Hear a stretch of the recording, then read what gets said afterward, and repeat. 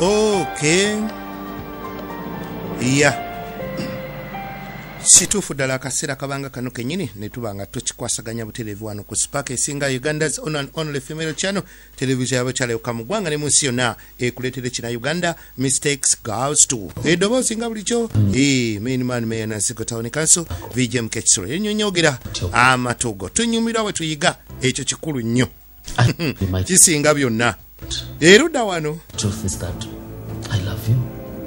twalabye omukulu ng'amatiza munnange nakwagala era nkyakwagala kyenva ngamba nti kati owangudde osinze ŋŋenda kukola fuluma bwe nadda naakuyita nti nkomyewo munnange obwo buba bufumbo kikaaki tasha tasobola kukkiriziganya nabwo nfumbawo oliwo oba toliwo sibaawo waapi mukazi asigala waka wali ateekateeka enju talina gy'alaga kati eno serunga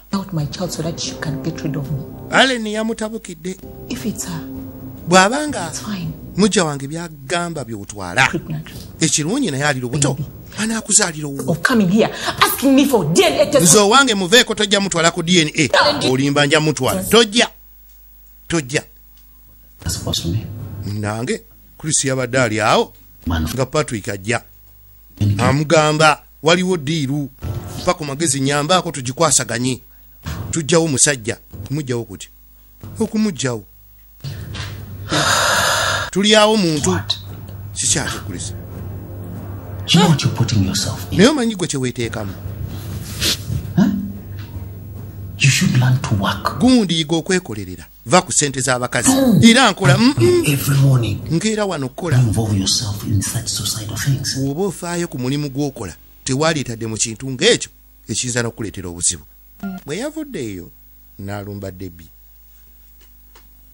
Chris we yavuddeeyo n'alumba Debbie amuyitiremu amusindire ennaku gy'alina nange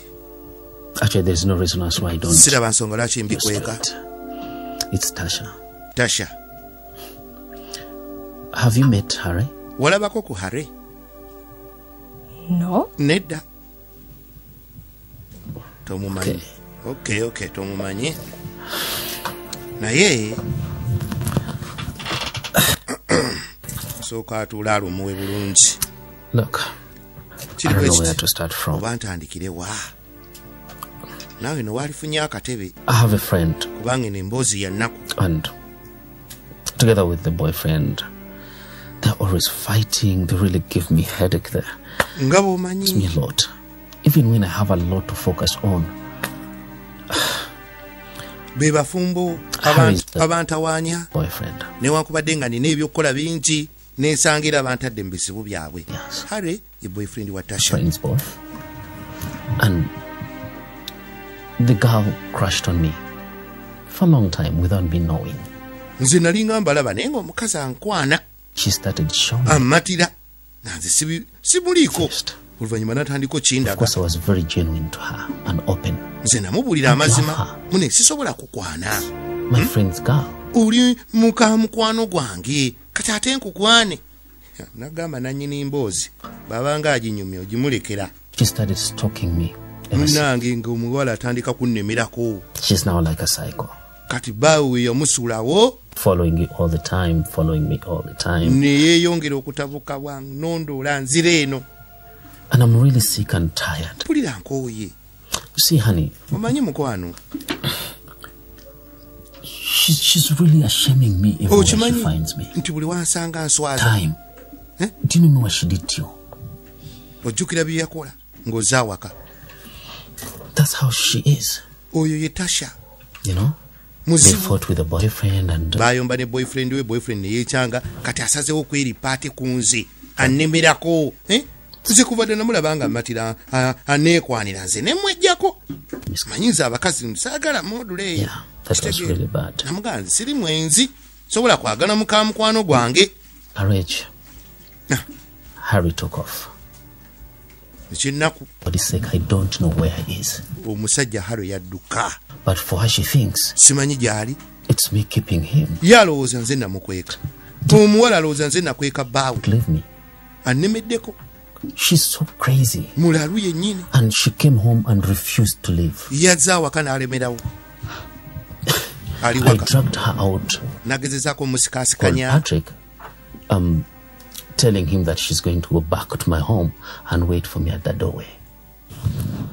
I don't know where Harry is, and all his phones are off.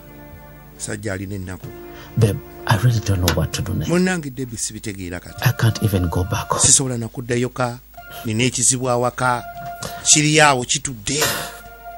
I really don't know. Sad.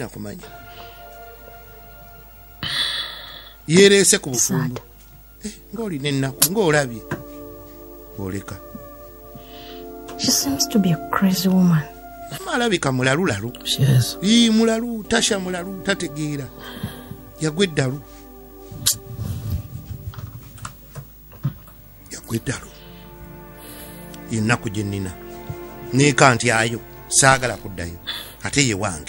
But you can come and spend the night at my place. If you don't mind. Are you for real? Yeah.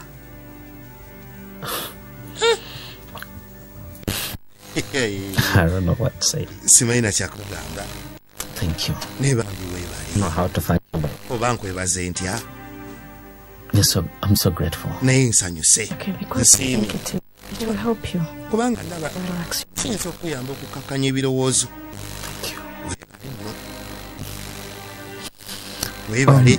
I think it's lunchtime. Lunch. Sure. So, what do you want to have? Food or local food? Of course, junk. Over local food. All women. Food.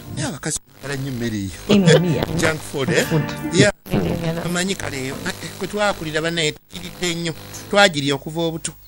Okay. We can go. Baby. Awuliriza emboozi ya Chris nga wajimuwadde nagamba nti ebigambo biba bigambo okubeera oli yenna aba bigamba kati gwe kibeeri gwe obiwulidde otya sengejja ofune ekiddako tashakoze byakoze nedde bwatyo nejjukira tulaba thinking they're falling love, mistakes down to do, everything's alright. Mistakes down to do, and they're thinking mistakes down to do, everything's alright. Mistakes down to do.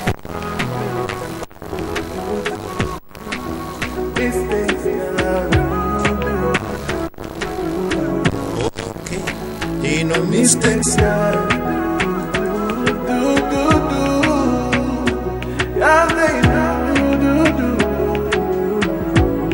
Wow. It a me kind of love story. It begins to be a story, a bad story. So many promises. Yes, promises ziba nyingi nyawo nga bw'okitegeera ziba mpitirivu. Ebivaamu ne bivaamu ebijja ne bijja ebitabuka ne bitabuka bwe bityo.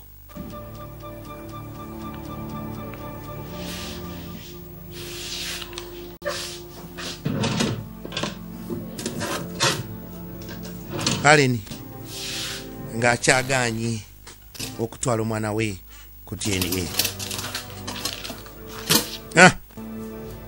Omujjanjabi Sonia Mukambwe. What? Josh has refused to pay the balance. Sajja aganya okusasula sente z'eddwaliro. Sente nyingi ze tutalina. Mbuye asooka DNA. And it's time for you guys to mature up. Bannange mukule.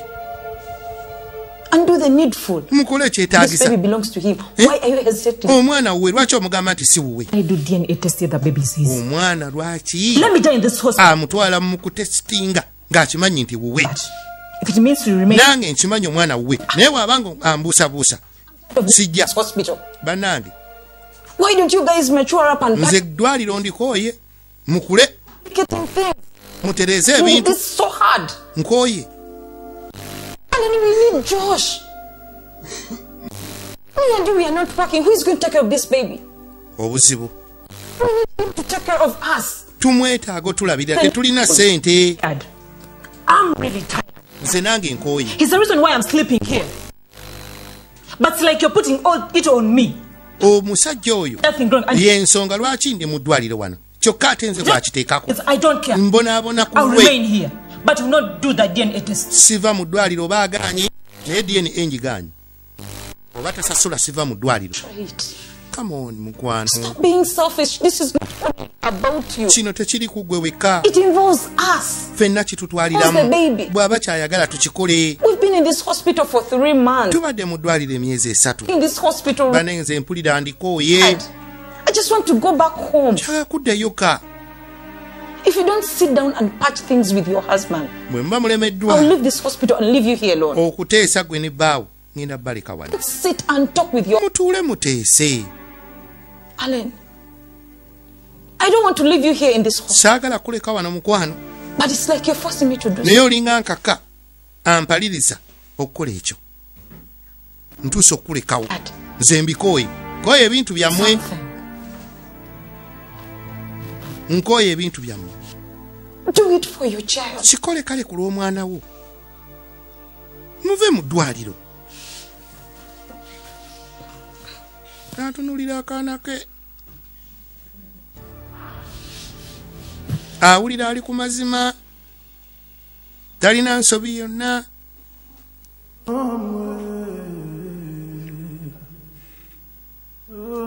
Nalabira ddala nga mubutuufu. Josh amunyigiriza okutuuka ku kisembayo. Kuba ekya DNA kitegeeza ebintu bingi. Kitegeezsookera ddala ndi munno omubuusabuusa tomwesiga. Kyekisooka mu byonna. Kati nga ye ku lulwe agamba talinaamu kyagamba nti kino ekimuluma kwe kuba nti omusajja tamwesiga. Sooka atambulamu awo.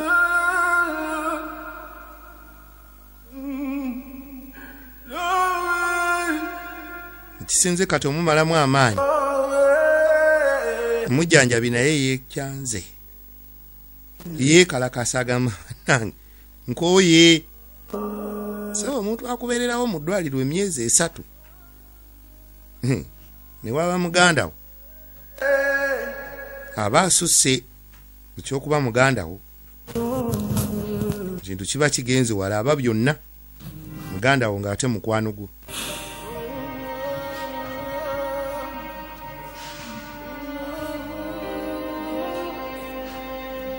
Mukulu ali wano. Yakalubi yasimbye kuli.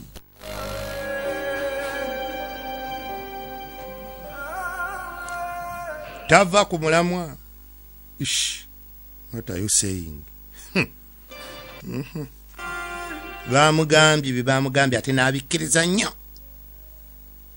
Mulaba.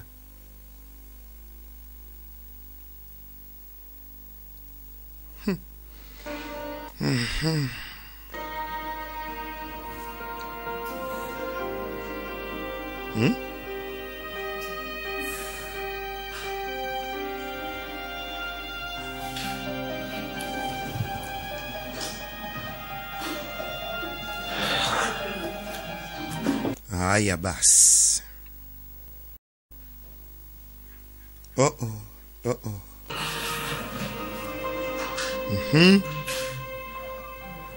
Is this tit for tat?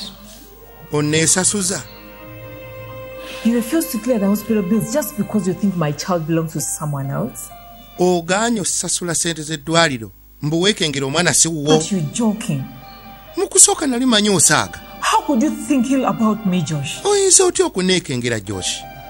After all I've gone through, ku byonna bye mpiseemu bw'oti bw'onsasudde. You started doubt my doubter? Kutandika kumbuusabuusa.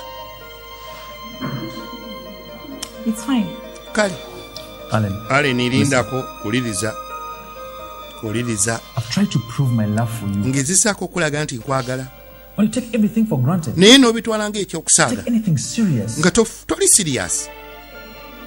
And ever since you were admitted in this hospital, okuva lewajja mu ddwaliro lino ne bakuwa ekitanda it's just pain and suffering. kumbonyaabonya What do you kunnumya want to think? nze nkole By the way, let me tell you something. No one has ever told me about ate that girl of ours. kankubuulire terina omu yali aŋŋambye nti oba omwana oyo si wange Doubts started generating from the wabula way you were treating me. okwekengera n'okubuusabuusa kyava ku ngeri gye wali ompisaamu Just yell at me, kumbogolera embarrassing me kunswaza in mu front bantu of people. kunswaza How would you expect me to feel? olwo nsuubira nze mpulire ntya Think. nkitwale ntya You know, we were happy together, Alan. twali bulungi Everything was okay. We were, buli kimu nga kitambula bulungi but everything just vanished in thin naye air. byonna byaggwawo lumu Our love was staged.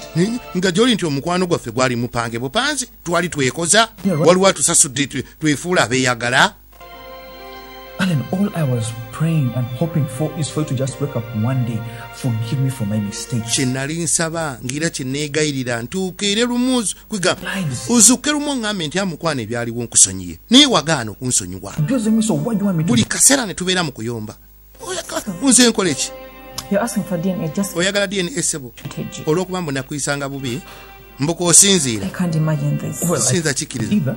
nange But that is the only way I'm going to clear the doubts. naye yengeri yokka gye ŋŋenda okuggyawo okugamba nti nkwekengira Let me just tell you this because I'm taking my stand, Alan. nzijjaamu okubuusabuusa gy'oli Take a DNA test. If you refuse, awatali dna well, then I hope you have some money on you. bw'ogaana ndowooza oneesasulira eby'eddwaliro Speaking. nzaawo nga ŋŋenda You better still, in fact, just call that. era ndowooza kubira oyo bbaawo oba yaani taata lubumwana Tell him to come and pay the bill. mugamba ajja asasula oyo eyakuzaalamu omwana eyakwendangako ng'oli mu nju yange ane abakazi mujooga It's fine.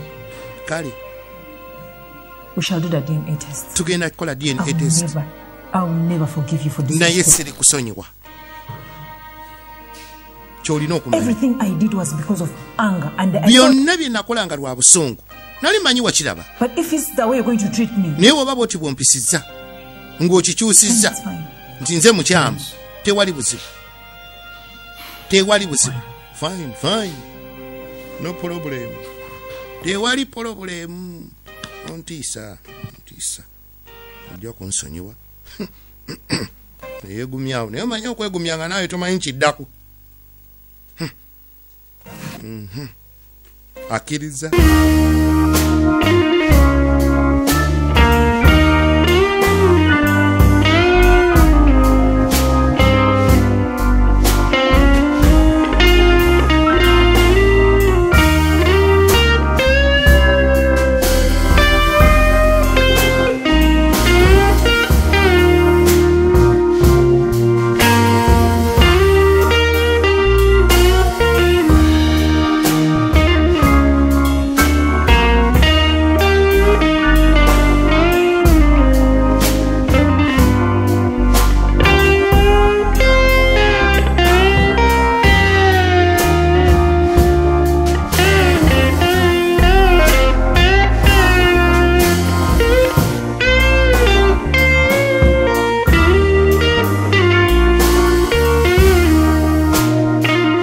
Happy birthday to you. Happy birthday to you.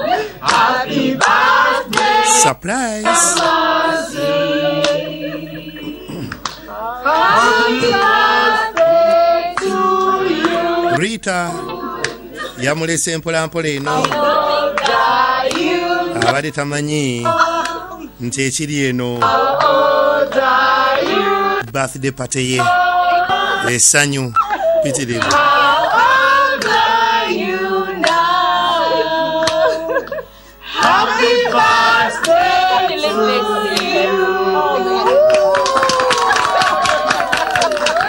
emikwano gyamutegekedde adde yekyawa yeevaako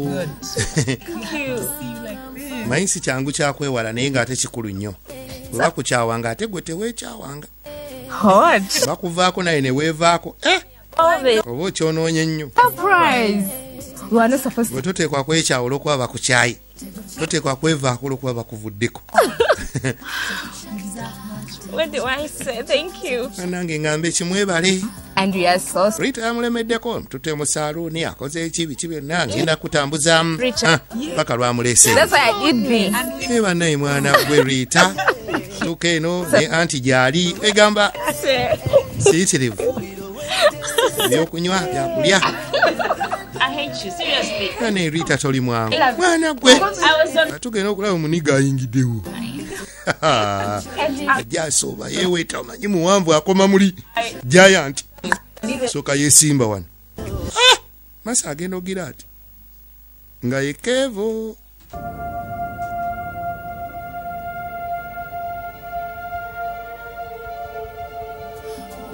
Soka mutunuulira awo. Emisinde adduse Rita anti namugamba togendayo baleke besonyiwe baveeko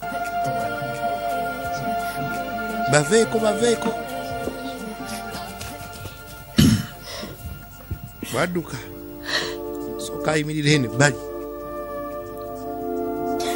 negamuyitamu tayagala kutunula ku Kevin ulira omuniga yamukoowa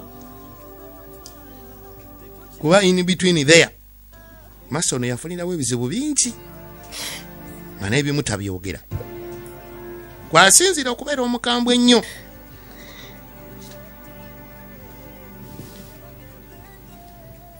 Masi amutuuseeko neera it's me Kevin munnange yenza owuwo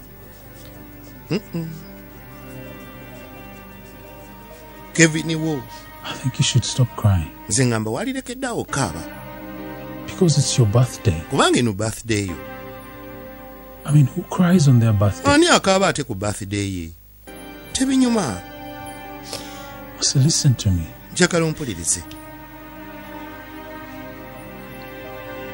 I came here simply because nzize wano I thought to myself that I should wish you a merry birthday. Nalowoozezza nti naali kwagaliza amazaalibwa ag'essanyu. I knew you were probably disappointed. Nkimanyi. And you didn't expect all this. Nti bino byonna obadde tobisuubira. Well, I won't lie to you. Sijja kulimba. I plotted it with the help of your auntie and Rita. Bino nabiteeseteese. Because I wanted to get a chance to talk to you. Nga ndi ne Rita ne auntie wo nga nnoonya mukisa kwogerako naawe. All those times you shut me out. Buli kaseera ongoberera I eri. never forgot one thing. Mu byonna. I never forgot this day. Kino Which sikyerabiranga. doubles as your birthday. Nga naddala olunaku luno. And the day that me and you crossed paths. Olugatta birthday yo ate era lwe twesanga nze naawe. Lwali lunaku luno. Yali birthday yo. Sigyerabiranga. Nkyagiriko. It is the day that I first met you. Lwe lunaku lwe nasooka okulaba. And if you ask me, that's a very big deal to me. Nze ku lwange kinene. And I wouldn't want to see you crying. Era saagala kulaba ng'okaaba. Look around you, Masi. Ku lunaku lusooka tunulye ebikwetoolodde. True to yourself. Your friends are dancing. Mikwano gyo basanyufu bali mu dansi ate gwe nannyini mukolo okaaba. They're here because of you. Bali wano lwakuba ggwe. So stop being sad. Kati lekeraawo kunakuwala. Biveemu. I'm here to say thank you. Bino tobisubwa mu katundu akanadirira. Mase ng'alinga asiibula lwaki ate. From the blood samples okuva ku that we took of the baby and Josh, samples zitwajje ku mwana ne Josh, results zigamba nti zigamba ki owe tunatandikira gamba kimu nti stay tuned, stay blessed, shalom.